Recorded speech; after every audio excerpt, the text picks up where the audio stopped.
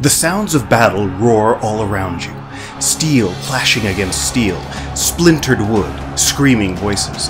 The flash of the arcane and the flame of the divine bathe all in mystic light. The ebb and flow of conflict can be a picture, painted with words.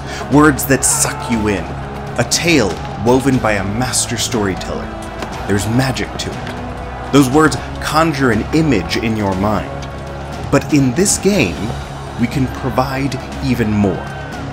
Stone walls, old wooden doors, heroes slowly making their way through a dank hallway, near the end of which is a room that contains unspeakable horrors. These heroes, villains, and even walls and floors are more than just your imagination, but something you can look at and feel. Role-playing games are played on multiple levels. There's the world that the DM creates, the world we imagine in our minds as players, and the tiny physical representations some of us use to make the world a little bit more tangible. This little hobby within our hobby. So let's go on a little journey and discuss the utilization, pros and cons, and history of miniatures in TTRPGs. Part 1. Toy soldiers, all in a row. One could argue that miniatures are as old as gaming itself. They would be wrong, but that never stops folks from spouting garbage.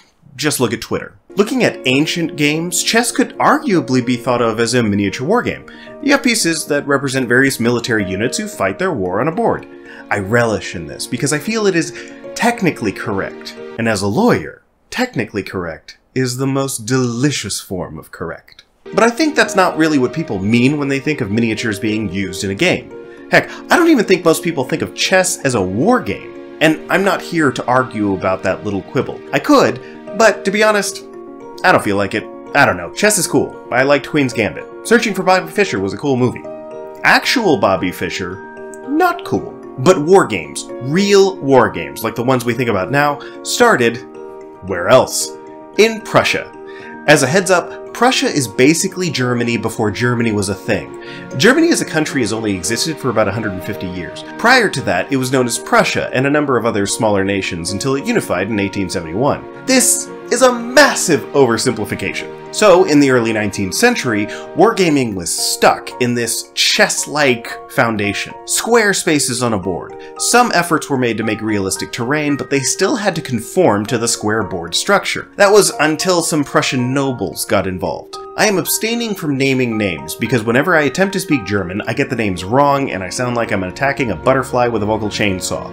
It's disrespectful to everyone involved. Now, these games were made with small rectangular pieces as representations of the troops on the field. This was the way war games were played until about the turn of the century. The 20th century. Toy soldiers have been made throughout history by various cultures and continue to be made today, but the key moment is here. Tiny military history was being made in not quite Germany. Why is it always the Germans?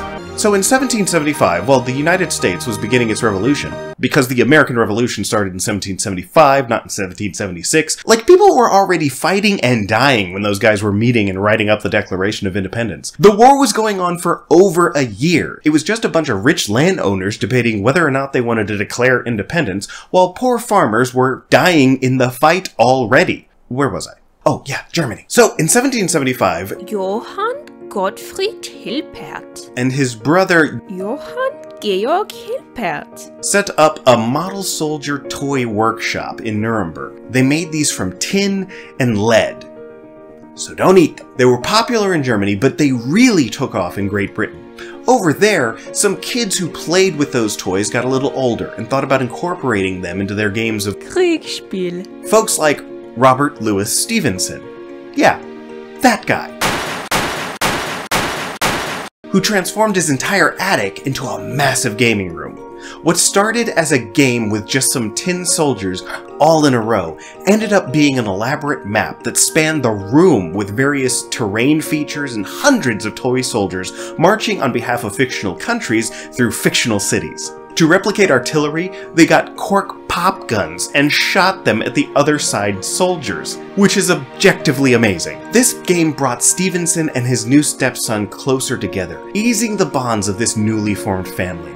Because gaming is a way to grow positive relationships. Because gaming is a way to grow positive relationships. Because gaming is a way so we start seeing the toys and the gaming come together. And another gentleman of letters, H.G. Wells, publishes a new game, Little Wars.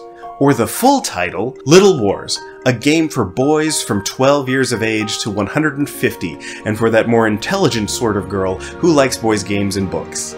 Yikes. So we'll just call that Little Wars, right? Yeah, just Little Wars from here on out. So Little Wars comes out in 1913, which seems like a fun little time to get into large-scale war games involving toys, as no major military events should happen anytime soon. Side note, if not for the fact that licensing is such an expensive and impenetrable thing for music on this platform, I would totally have had a little musical interlude here where you would see the Archduke Franz Ferdinand while I played the song Take Me Out by Franz Ferdinand in the background. Picture it, it would have been hilarious. It's worth noting that H.G. Wells was a pacifist. He hated war, and it seems like an inconsistency to some that he would create a war game, but I kind of feel this as well. Like, I love war games and shooter games and guns and weapons, but just because I find something fascinating doesn't mean I endorse it. So, the game comes out and miniature-based wargaming took off from there. It started as historical miniatures wargaming, usually with Napoleonics and then moving on to other genres. Medieval wargames sprung up with Wargame of the Middle Ages and Ancient Times by Tony Bath, released in 1956. The wonderful thing about this is that the models came first, and the game was then inspired by it. Bath was a guy who got into miniatures and then eventually decided to put mechanics to how he played. I can relate to this because it's basically how I got into Warhammer. To this day, I have never won a game of Warhammer. I've won a game or two of a Song of Ice and Fire's miniatures game, but never Warhammer or Warhammer 40k. I am not good at games. Additionally, it is true of D&D as well. Certain monsters were created because of a line of cheap plastic toys that some folks were inspired using. So, the Rust Monster, the Boule, the iconic Owlbear were all made up because people at TSR were trying to figure out how to use these cheap toys. So, Bath creates the first published medieval miniatures wargame, and Gary Gygax cited it as the grandparent of the genre. So let's talk about a sense of scale with time here. We are less than 20 years removed from D&D, and we are just now getting the first medieval miniatures game. The genre's birth would lead to the creation of Chainmail, which was made by Jeff Perrin and Gary Gygax, which is explicitly a miniatures wargame. I point that out because this is where we transition to D&D. It's also where the story gets really confusing. Part 2. The miniatures game. That isn't. So here we have Dave Arneson and Gary Gygax making a new game. It's descended from and requires the use of chainmail, which is explicitly a miniatures wargame. Explicit as to say it's written on the cover, not that other kind of explicit, get your mind out of the gutter. But also in the Dungeons & Dragons original booklet, they call D&D a fantasy medieval wargame playable with paper, pencil, and miniature figures. So they used miniature figures in 1974, right? Well, not according to Gary Gygax. I don't usually employ miniatures in my RPG play. We ceased that when we moved from chainmail fantasy to D&D. Wait, what? But don't you need to use chainmail rules to play D&D? Wouldn't that necessitate using miniatures as it is a miniatures game? Actually, no. While it's recommended to have a copy of chainmail to play D&D, it wasn't actually required. It was a bit of a shock to me when I was reading through the D&D rulebook from 1974. It has been repeated so much throughout the years that I just took it as a given. But when I read that Gygax didn't use minis, I resolved to check it out myself. While crude and not as well written as modern rules, you could definitely play this game without minis. It says so in the book, too. It is relatively simple to set up a fantasy campaign, and better still, it will cost almost nothing. In fact, you will not even need miniature figures. Some spells reference it, and there were some tables for morale that you may use, but it was more optional than required. The mechanics of the original game didn't really require miniatures at all to play, so they didn't really use miniatures in the beginning. In fact, Gygax said that the majority of players didn't use any visual aids for the first 2 years of play. The start of the miniatures movement, per Gygax himself, didn't begin until 1976. So hey, 2 points for the theater of the mind, folks. But then, Gygax continues, and states that there are obvious benefits to the use of miniatures. So hey, 2 million points for the folks that use minis. Why? Because I made the rules up. But once D&D left Wisconsin, folks around the country were playing, and the support of minis was on the rise. So while companies were making minis that catered to the D&D audience, like Ralpartha or Heritage Miniatures, D&D didn't have an official line of minis. That is, until Minifigs made these little guys in 1977. It's a set of orcs. Because orcs are the best. Now, they aren't really easy to paint or as carefully crafted as the ones we have today, but they do the work. After this, Heritage made a line of miniatures for D&D from about 1979 to 1982. During that time, Grenadier Miniatures also made some official minis. Then in 1983, TSR tried to produce their own, but not being an actual miniatures producing company, these minis were generally regarded as garbage, and broke a lot. Then in 1985, they contracted Citadel Miniatures out of the UK, who made much better minis. So good were their minis, in fact, that the parent company made a fantasy miniatures war game out of it. I've heard it's pretty good. It's called Warhammer. After Citadel, Ralpartha took over for a long period of time, making minis until TSR was sold to Wizards of the Coast, at which point WotC started producing figures for a little while before the duties fell to WizKids, who still produce the official D&D miniatures to this day. Now, there are tons of different ways to collect miniatures for a game that, by its own creators' admission and playstyle, never even used them. Part 3. The Mind's Eye. First things first, I'm the illest. Wait, no. First thing, I'm not a professional educator. I have a minor in psychology, and that's about it. If I make any misrepresentations on the research here, the fault is entirely mine. I implore you, as always, to do your own research and fact-check anything I'm saying. I don't know a single Theater of the Mind player who ran a combat situation in a game like D&D or some other combat-heavy game that hasn't run into this problem at least once in their gaming sessions. You describe the room, folks are starting to declare their attacks, and you end up spending a lot of time trying to describe the specific details to ensure that everyone knows where everyone else is. Then, after a round or two, someone forgets a detail, or you get a question like, well, where is this monster, or whatever. But the only person with an accurate map is the GM, in their minds. Look, I'm not saying that you need to have a tactical map with Dread or Alice is Missing, but if you're running an RPG with the tactical element, it's really helpful. Visual descriptions of a narrative can form mental images, and the use of visual models add to the vividness of this mental image. It can ease the construction of a clear mental image and enhance the memory, both by adding a sensory input and being a clear reminder on the table where people are. I think that folks think that representation on the table with minis and models and maps replaces the imagination and thus creates a feeling of playing a board game as opposed to the supposed purity of the imagined experience. But there isn't much research to support that, it's just a gut feeling. From what I can tell, it appears that folks prefer different communications. How many people like getting text messages as opposed to a phone call? My spouse hates phone calls. Having the text is much preferred. For many autistic folks, this is a very common issue.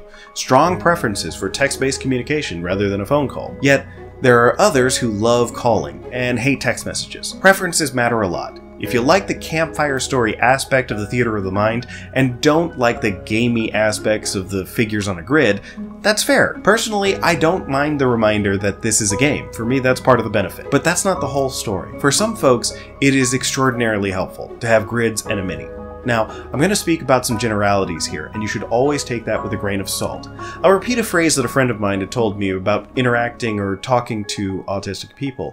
If you meet one autistic person, you've met one autistic person. No group is a monolith, and it helps to communicate with folks to understand their preferences. That said, some of the research I did seems to indicate that some autistic people can struggle with verbally communicated descriptions of an activity, situations, or events.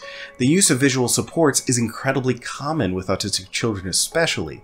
I've even spoken to some about the difficulty in understanding verbal descriptions when it comes to picturing a room. And I know neurotypical folks who are unable to judge distances or measurements just using their minds. That's not even to mention folks with aphantasia, or the inability to form a mental image. Multiple studies have indicated around 4% of the population have aphantasia, and either cannot form a mental image or have a mental image that is dimmed or blurred.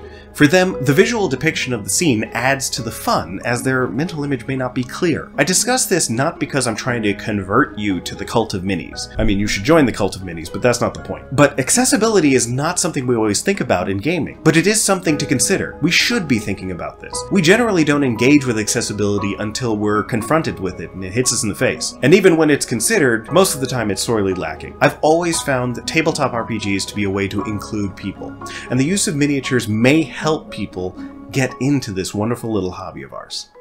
Part 4. Toy Joy. I remember being in high school, I think it was like a freshman, when I had a puddle of Legos on my bed.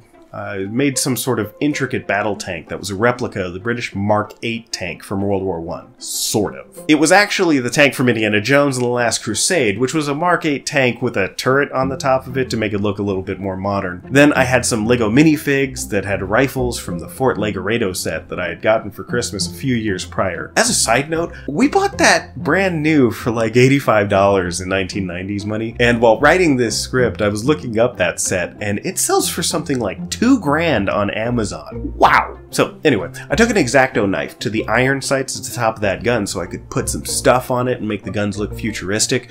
The soldiers were wearing armor from the medieval set with helmets from like a space set that I had. It was awesome. I was living the dream, folks. Living the dream. Well, my father comes in and hits me with this Bible quote. "When I was a child, I spake as a child. I understood as a child.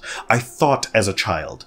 But when I became a man, I put away childish things." Well, I'm nearly 40 now, and to my father, I say, you, Dad. To be clear, I mean this about the situation specifically. Much love to you and Mom. I'll probably see you around St. Patrick's Day. As modern studies show, playfulness and adult play are wildly beneficial for physical and mental health. Science tells us to discard the notion that play and silliness and imaginative games are for children only. They benefit children as well, helping with socialization and relationship building, but they also benefit us as adults. We see our language change when we discuss things. It's the classic doll versus action figure wordplay. But look at this thing. You can call it a model, you can call it a little piece of art, you can call it a miniature, but you can also call it a toy, because it is a toy. Many things can be toys. I tend to think about my computer that I'm editing this video on as a toy that can also play silly shooter games. Yes, I play shooter games. Yes, I'm for gun legislation. No, I don't think that's hypocritical. I was watching a prominent streamer playing a shooter game, and someone in chat asked him if he owned a gun. He said no, and that he didn't see how his love of firearms in a game would track to any real-world desire to own a gun. Some people have expensive toys. Some people have toys that they make themselves. I have a watch collection. This is basically a toy box at this point. I don't like how toys have a negative connotation. Toys remind me of happiness. When I was younger, I didn't get a lot of toys. Generally, I got something like on my birthday and Christmas, and that was about it. But I have such great memories with toys. Grabbing my Legos and creating stories and scenarios. Reliving movies and being creative, like smashed action figures together. I don't have a lot of bad memories with toys. Like, there was maybe that time where my brothers decided to ride my little sit and scoot toy, but they weighed too much for the plastic parts to hold them and it broke. Or that time I had a football-themed birthday cake with all these players on it, and then my brothers took my toys and gave me the kicker with one foot because the other foot had broken off. They didn't want to play with that one. Older brothers are the worst. Yeah, it's been like 30 years. I haven't let that go. But toys generally gave me great memories. And I feel super old because I realized that the sit and scoot toy really isn't made anymore. I couldn't really find a great picture of it because it's a 35-year-old toy. This is editing kimchi. Found it. When I search my phone's picture gallery for the word toy, the decision engine in the phone pulls up photos of my kids playing with their toys and an entire gallery of all the minis that I've painted. These are toys. I play with them as a grown man, and my players get a kick out of it. Enjoy toys. I don't care how old you are. Play with a toy. Be sure to share and play nice with others, though. Part 5. That hobby within a hobby. So there are a couple of guides out there for how to get into miniatures. For me, I started with the Reaper Bone starter set. It was I started with the Reaper Bones starter paint set. It was a great introduction to the hobby of painting minis. I love using Games Workshop minis because they're really high quality. They're also really expensive. So I put myself on this like miniature purchasing pause because I have too big of a backlog and I was spending way too much money on minis. I warn you, it can get addicting. Also, I love Darksword miniatures as well. They're really well-crafted metal miniatures, some of which are based on some of your favorite D&D artists from back in the old days, like Larry Elmore. You probably heard about buying something like Massive Darkness or some other mini-intensive board games to get a bunch of fantasy minis on the cheap. And those are all great and nice solutions. But there is a problem. I have a really hard time finding reasonable female miniatures. It's also very difficult to find non-Eurocentric minis.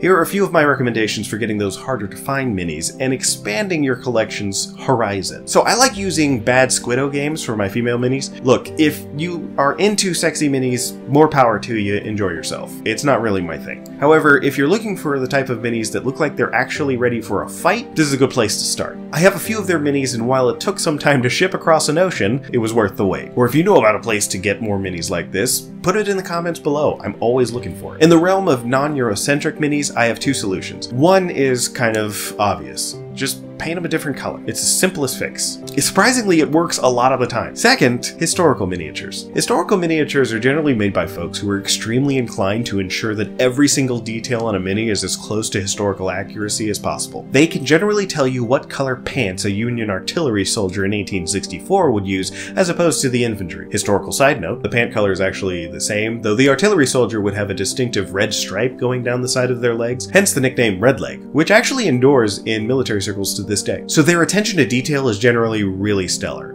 For instance, folks have asked where I got minis for my Korean warriors. I found these via Perry's Miniatures. Perry's is a company run by twin brothers, Alan and Michael Perry, who were former sculptors for Games Workshop. They were major contributors to the Lord of the Rings miniatures wargame by Games Workshop, and actually appeared in the Return of the Kings movie. Michael is also disabled, having severely injured his dominant right hand during a reenactment of the Battle of Cressy, and actually losing part of his arm. He taught himself to paint and sculpt with his left hand. They have many historical lines which showcase various Napoleonic wars. There's also a line of minis for the Crusades era that depicts Muslim warriors during the age, and also a late 16th century Japanese warriors and samurais and Korean warriors of the Imjin War. I have quite a few Korean minis from them, and I'm very happy with it. They also have a line of Mahdist Sudanese warriors from the English-Sudanese War, Afghan warriors, and a solid line of Zulu warriors. I was running an RPG campaign, and one of my best friends who was playing in it was born and raised in Africa. He saw the Zulu minis and immediately gravitated towards it. He loved them. You can probably find other cultures as well, like Native American or Indian or Aztec. You have to be a little careful though. Some of these are not necessarily from the most progressive artists, but the good ones are diligent about their attention to historical accuracy, going so far as to provide books that will give you the historical background of the conflicts and the cultures involved if you're so inclined to read them. The primary issue that I have with historical miniatures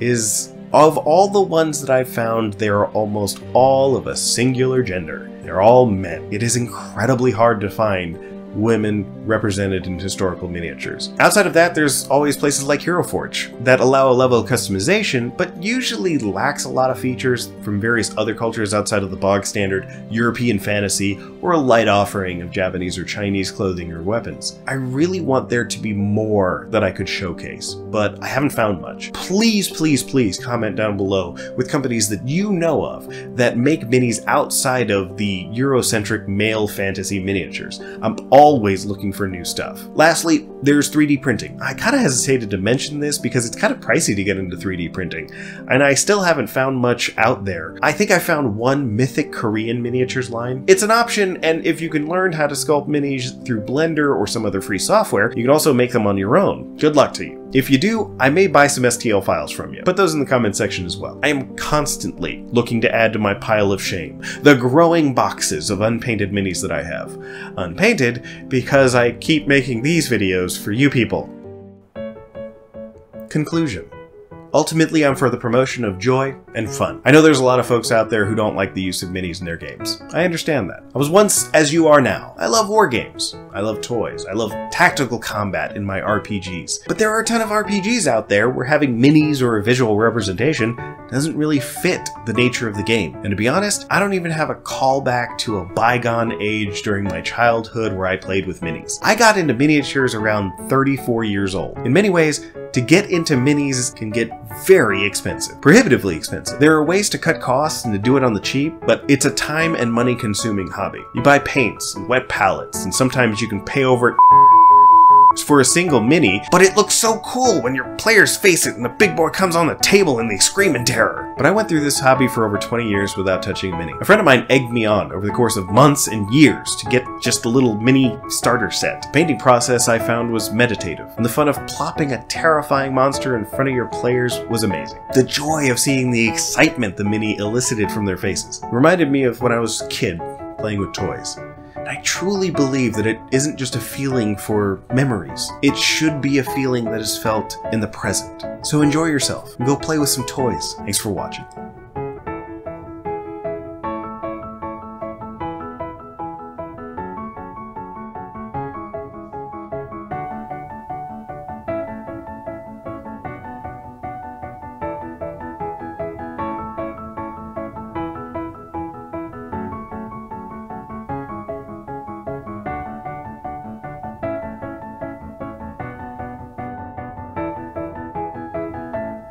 I love war games and I messed that whole paragraph up. Ultimately, I'm for the